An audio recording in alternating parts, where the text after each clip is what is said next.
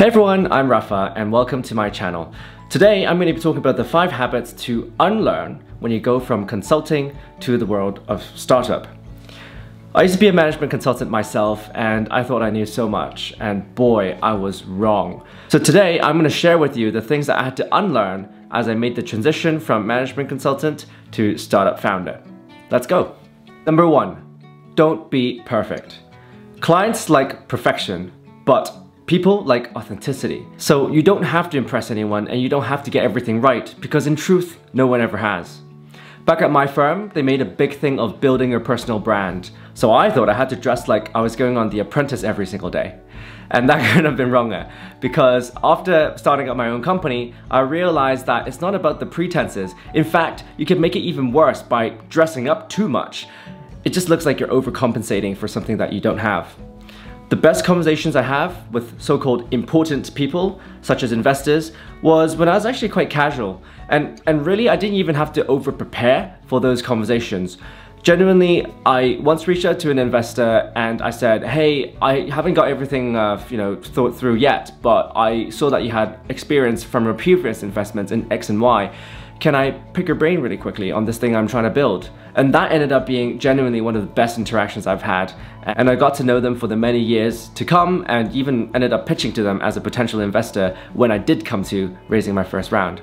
So in general, I found it to be much better to be imperfect and yourself, rather than try and reverse engineer this personal brand that you're supposed to be building.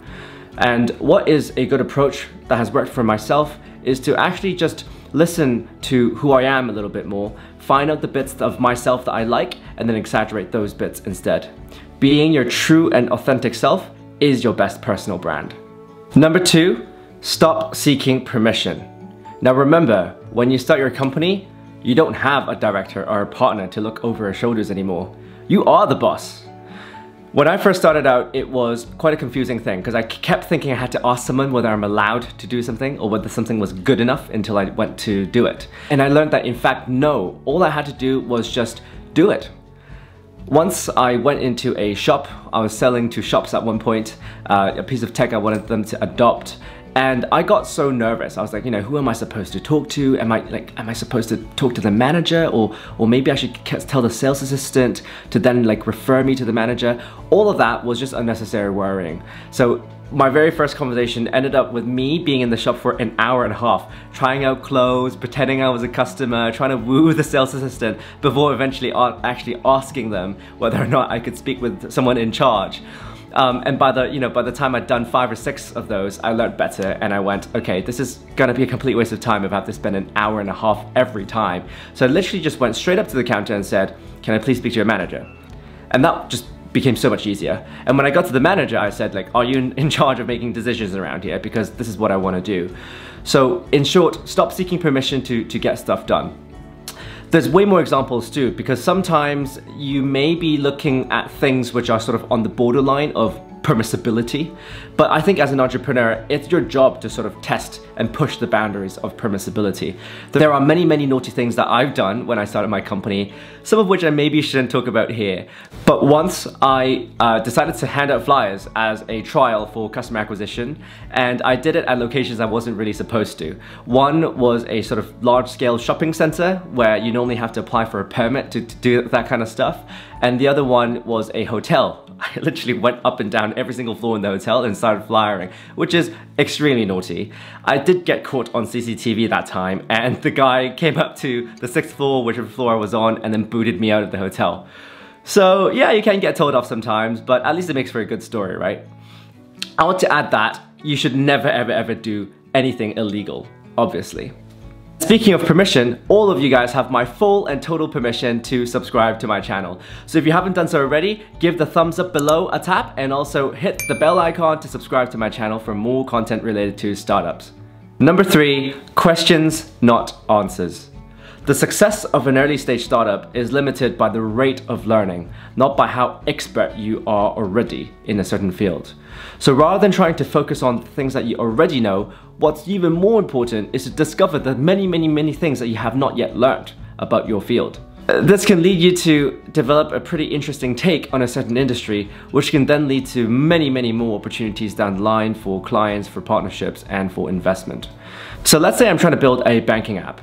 Rather than try and become the preeminent expert of banking, kind of hard given the HSBCs and the Barclays out there, what I could do instead is to keep asking questions that allow me to develop an interesting angle of attack.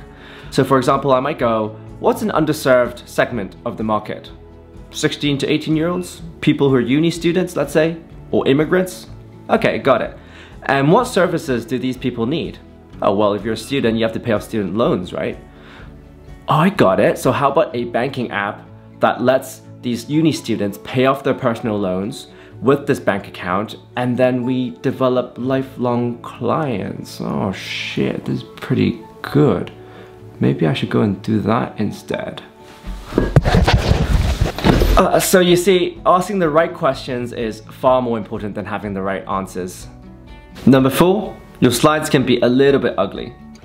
As a consultant, I was trained to have everything perfectly aligned, all font sizes perfectly made, all I's dotted and all T's crossed. In reality, this is actually less useful of a thing to do, because when I was doing this as a consultant, it turned out that the obsession sometimes prevented me from just focusing on the big picture and the narrative I was trying to present. And at worst, it would even tunnel vision me, preventing me from focusing on other important parts of what I'm trying to say. So when building out your first pitch deck, what I would say, it's far more important to focus on the points you're trying to get across, the structure of what you're trying to say, rather than the presentation and the visual aspects of it. So forget all the chew diagrams, forget all the fancy circular radial diagrams, the 2x2s you've been trained on. What's much more important is to just get the points solidly onto a slide. Now, that's not to say that we can't make it look nice. There are simple hacks to make something that is quite minimalistic but also quite aesthetically pleasing at the same time. Without going into too much detail, the 3 things I would focus on here is A, the use of iconography, B, the use of typography, and C, color. These 3 elements give you enough permutations to get a clear hierarchy of information across without polluting the slide too much and without complicating the design aspect of it too much. If you're looking for inspiration on good-looking slides that you can just plug and play, I would go to Canva, which has plenty of amazing slide templates for you to borrow. Number 5, withholding information from others. One trick I found many people using in the world of consulting to get ahead of others is by holding on to information so that other people can't get it. And I'm completely guilty of doing this myself too. Once, to get first dibs on the next big project, I charmed my way into these pipeline calls. And these pipeline calls were weekly meetings where partners of the firm would get together and discuss what projects were being sold, what the status was, what it's about, and who was in charge of it. And this is crucial information because by having first-hand access to this before any other analyst saw it, I could then approach the right partner and sort of pitch myself to them and hopefully get onto these projects, right? And having access to such powerful information, did I share any of it with other fellow analysts? No, I didn't. Because why would I? This is the thing that could unlock my career and let me get ahead, right? Now in the world of startup, it's a completely different thing. And this is actually one of the biggest reasons that I much prefer the world of startup to the world of consulting. In the world of startups, everyone knows that a rising tide floats all boats. So it's not by concealing, hiding, occluding others that you get ahead. It's actually by sharing and building connections so that everyone can win together. So I'd really recommend anyone coming from a consulting-based background to shed any gut instinct or habit that you might have of holding on to particular bits of information and instead to share them with people. Meet up with people, tell them about interesting things about your sector, hear about their interesting things from their sector. If you're in the same sector, even better, jam over the bits of information that you've got and you'll find that you'll make many multiples over what you've gained over what you're hiding. And that's it. Thank you so much guys for making it to the end of this video. These are the 5 lessons that I had to unlearn going from the world of consulting into a startup, and I hope this was helpful for you guys. See you next time.